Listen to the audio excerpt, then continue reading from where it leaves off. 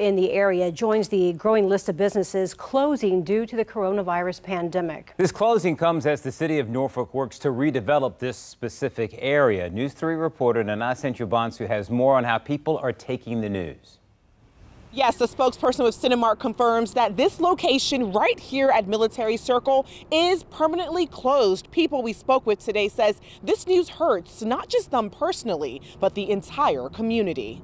I'm kind of upset it's closed. This movie theater holds many memories for people who are from the area. I have 6 siblings, so we always came here on the weekends. A place that Deshaun Harris says is part of his childhood. When the movies came out, it was a place for the friends to meet up, go have a good time. Over the years, like many malls across the country, stores and other businesses started to close, but they never thought this theater would no longer have showing times. With the movies, that was the last thing we had to hold on to, this mall. A source of fun and entertainment. In a statement to News 3, Cinemark tells us this closure is a normal course of business and the result of the careful and ongoing review of our theater fleet, particularly in light of the impact of COVID-19.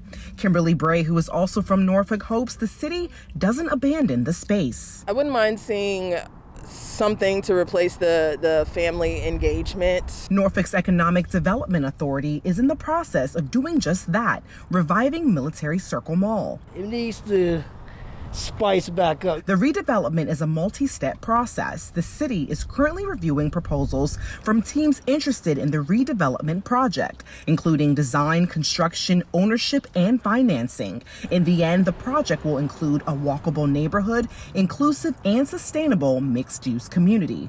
Until then, people in the community want city leaders to use the empty space as an opportunity for small business owners. You know, people who got their own business who can't really afford it, maybe they could come up with something to try to get the venues, filled up. It's also important to note that the city's Economic Development Authority does own the mall, including the movie theater. It was purchased last year for $11 million. The city also tells us that Cinemark did not inform them of their plans to permanently close. In Norfolk, Nana Bansu, News 3.